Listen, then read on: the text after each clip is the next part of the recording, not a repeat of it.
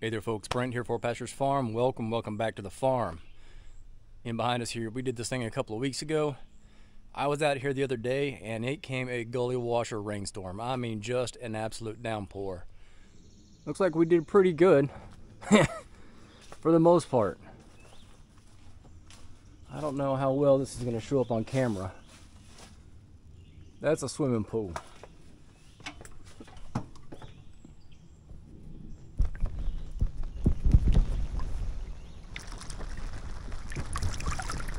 We'll definitely have to fix that. The first thing we're going to have to do is get that water off of there and then figure out what to do with this tarp. Honestly, I feel like if I just pull down on this edge right here, it's going to drain. Yeah, let's try that and see what happens.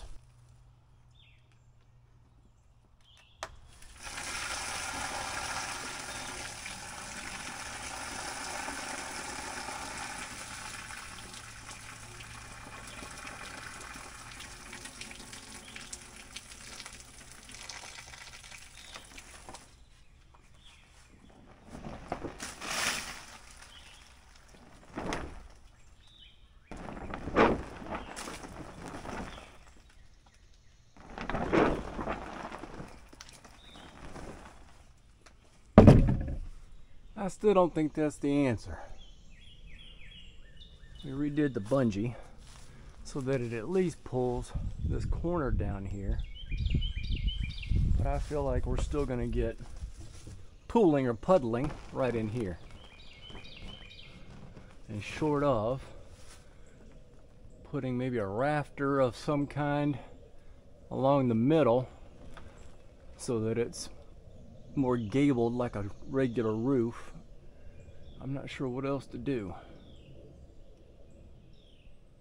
Good news is there is 0 rain in the forecast for the next 10 days, so I've got time to deal with it.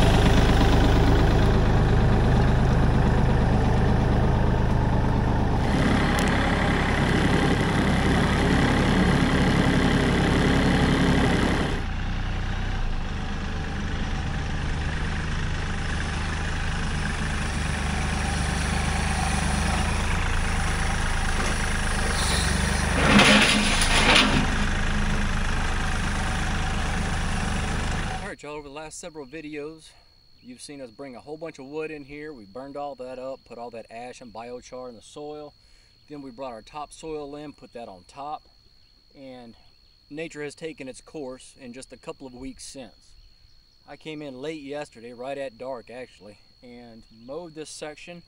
We're going to get some cover put down to smother all this out. Once we get this section done, we'll do that section, and then we'll just alternate back and forth between the two sections all summer long to keep all the grass and the weeds suppressed.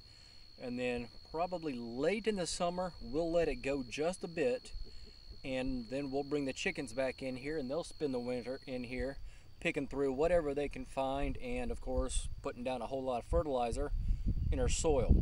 Now at some point in time we are going to do some tillage. We have a lot of rock, and when I say rock, I don't mean pebbles, right? I mean, when I say rock, I mean we have a lot of rock.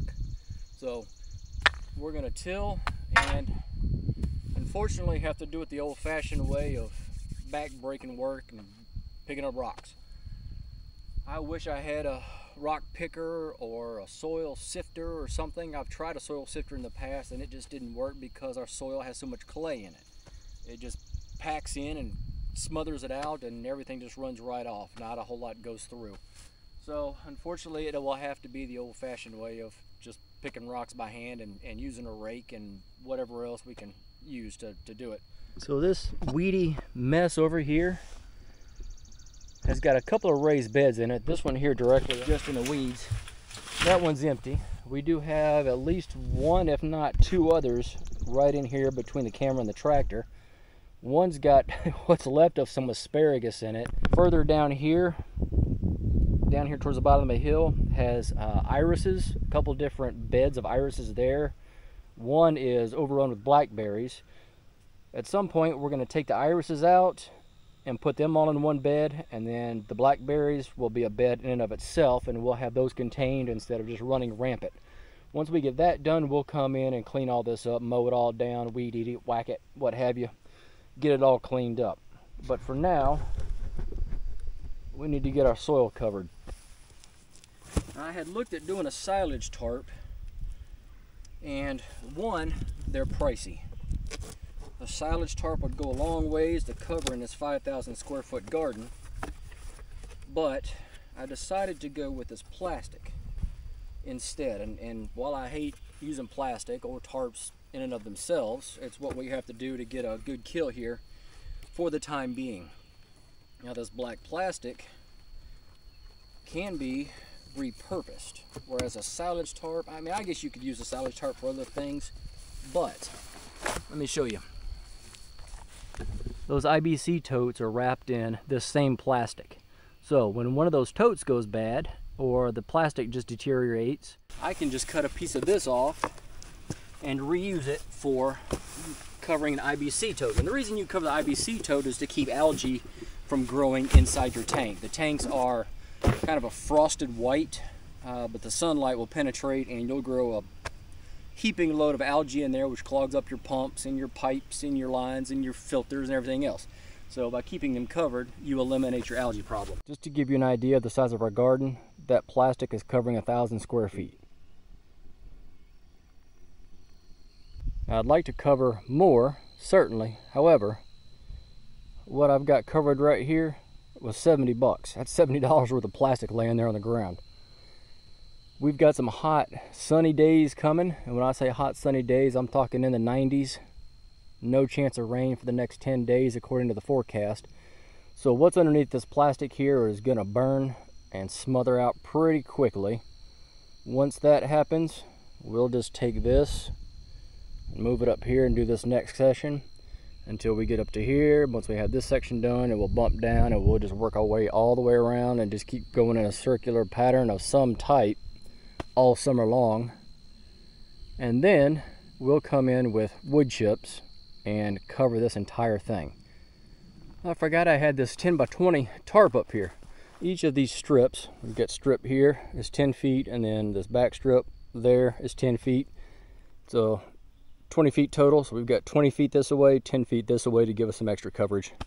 Now, as I was putting this tarp down, I did notice some tracks in the dirt. Now keep in mind that it rained last night up until about 8 o'clock this morning, so any tracks that were in the dirt should have been at least disturbed, if not completely washed away, which means these tracks were fresh.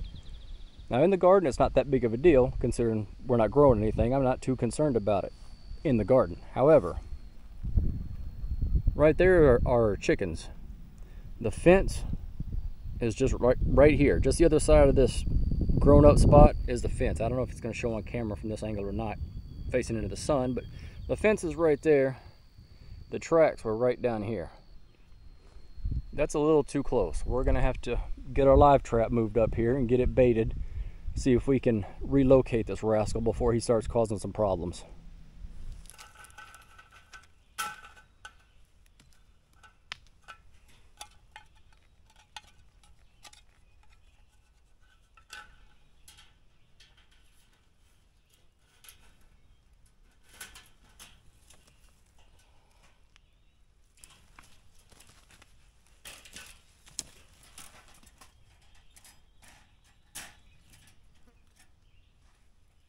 So we've got bait in the back.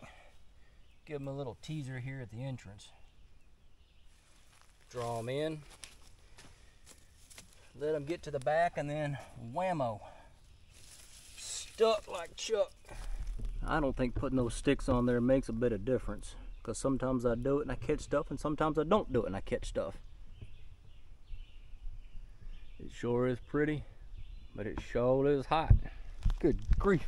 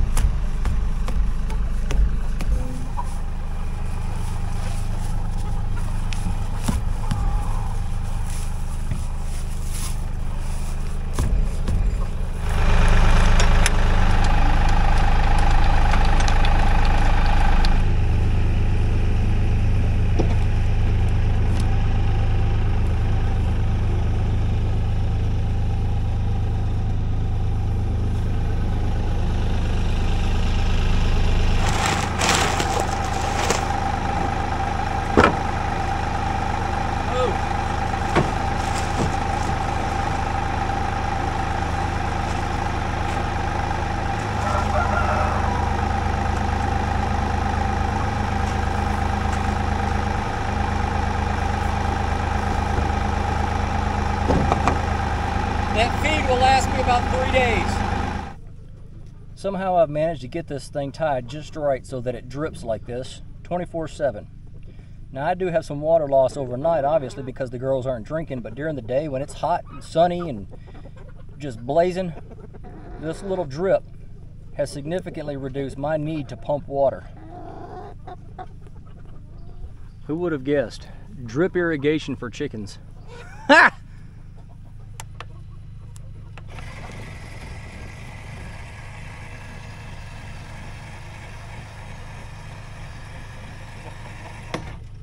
And this thing is set on a timer to close, I think about 9 o'clock this evening, and open about 7:30 in the morning.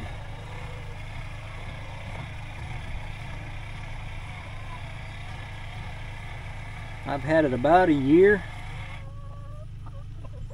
I guess I've had this thing about a year and a half, and you can see it's clearly faded. This used to be orange, now it's yellow. Chicken was yellow.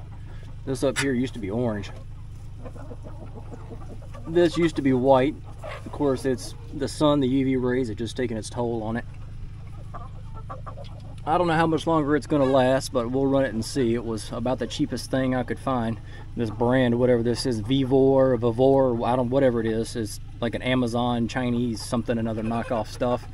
The door is pretty good. It's a solid sheet of metal. So this thing here has this little tab up here, and there's one on the bottom, and there's a magnet sensor in here, and so it knows exactly when it comes up and it hits the sensor here, and when it comes down and it hits that sensor there all the way down, and it knows when to shut off and when to start. I mean, operationally it works pretty good. The frame is good. This piece here, the metal frame is good. This is pretty good. This piece here works as it should. Although, as you heard, it sounds like it's on the struggle bus. Now, the batteries are at about 70%. And the batteries last a pretty good while, as long as you use good quality batteries. If you buy the cheapest thing on the shelf, they're not going to last long. But if you buy some good Duracells or Energizer, you know, something that's got a heavy weight to it that you can feel, it does pretty good. I will say rechargeable batteries, unfortunately, just don't last. I don't know why. I don't know if it's the heat, if it's the cold, if it's the operation power drain of the door, or what. But I've tried it. They lasted about 2 weeks. So we went with, I don't know, I think those are Duracells. No, Energizers.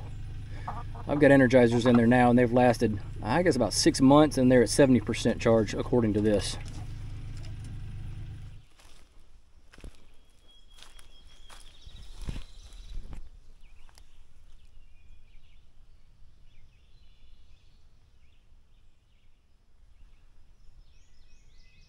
Little feller.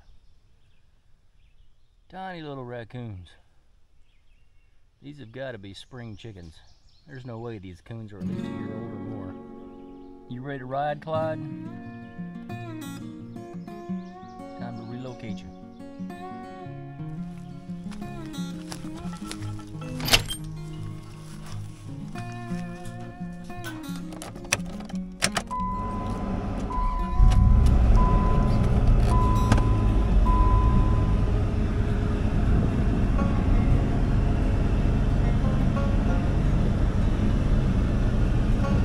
So y'all probably can't tell it once again, but straight down this hill here at the bottom is a river. Hey, just kid's trying to hide in there. Boy, he's got a big old tick on the back of his neck. Good grief. Oh, mate. The old logging road. I wonder if he'll run down the road. All right there, masked bandit, you ready to bounce? Your relocation services are coming to an end.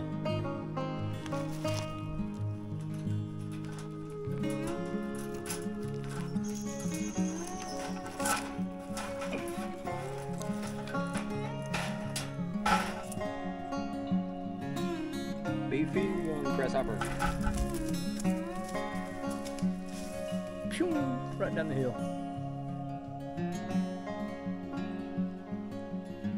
Maybe just climb that tree right there. No, he's on the bushes. Headed on down the hill. And you know what we say, off to live his best life.